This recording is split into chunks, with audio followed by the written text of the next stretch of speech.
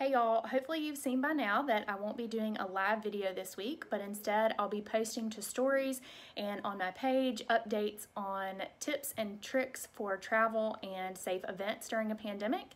So I'm getting ready to load up and do my final check and get on the road. So stay on the lookout for my progress.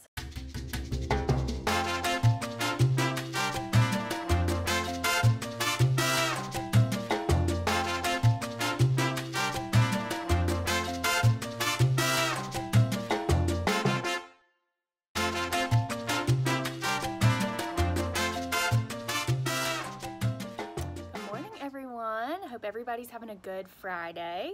We've been just taking it easy this morning, had breakfast, and we've been catching up on the news.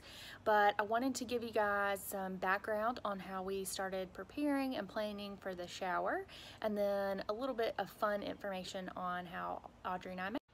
So our group that is hosting and planning the shower started making plans in May, and we knew coronavirus was going to be a possibility of something that we would have to work around. So we just made our timeline and started making plans for what we would ideally like to do, and just decided we would discuss things and make updates as needed.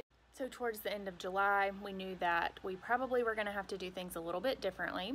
So our first step was to talk to Audrey because it's her shower, and we wanted to make sure that we did what she was most comfortable with. So we presented a few options of a drive-by shower or a virtual shower, and ultimately decided on a drive-by. We went with e-invites so that we could update our guests easily as things changed and if plans needed to change even more. And then we created a sign up so that people can sign up for their own individual time slot so that they're able to sit down at a distance and spend some time talking to Audrey, give them their gift, and hang out just. So just like any other shower, all the hosts have signed up for items to bring, and we'll just be starting to gather those things and get the basics set up so that we don't have too much to do tomorrow. And we'll be doing the last minute stuff today of things that we really needed to wait for, and we'll be wearing a mask all the time. So I'll keep you guys posted and updated on our progress. So Charlie and I are hanging out on the porch while Audrey gets ready for the day. Say hi, Charlie. He's so cute. So I'm gonna just tell you guys a little bit about how Audrey and I got to know each other. So we both grew up going to a church camp called Camp Bratton Green that is just outside Canton, Mississippi. And we grew up going there but did not really meet each other until I guess towards the end of high school, beginning of college, met briefly but didn't really know each other.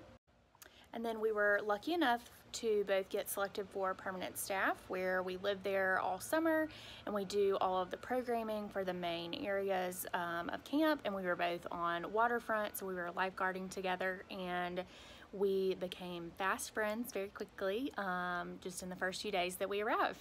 And the rest is pretty much history. We've been best friends ever since.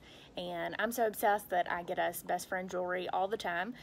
These are our 10-year friendiversary rings that I got us last year, and they each have 5 little fake diamonds. And so I'm wearing that this weekend in honor of that. So that's kind of our story.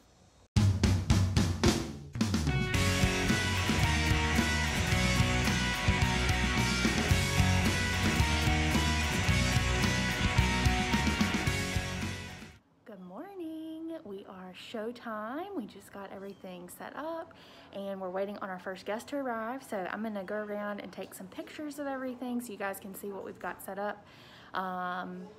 It's a little rainy, so we've had to make a little bit of an adjustment, but we had a backup plan. So hope y'all enjoy. Okay, so this is where we've got our tent set up. Lovely outdoor setup. And we've got flowers and our cookies, spare masks.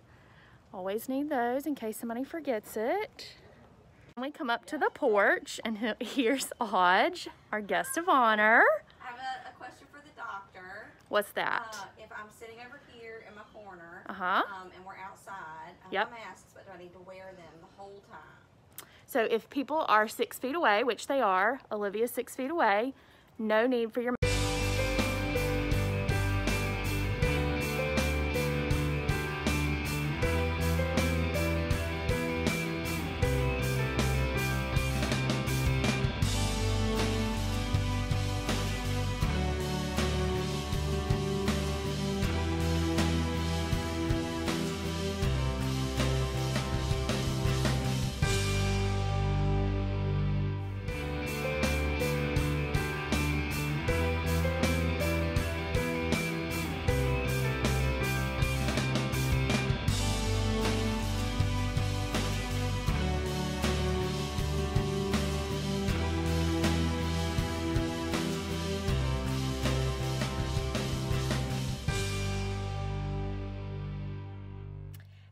just got home, pulled in the garage, and wanted to say thank you if you followed along for my stories on how to do a safe event like a baby shower or a wedding shower in a pandemic.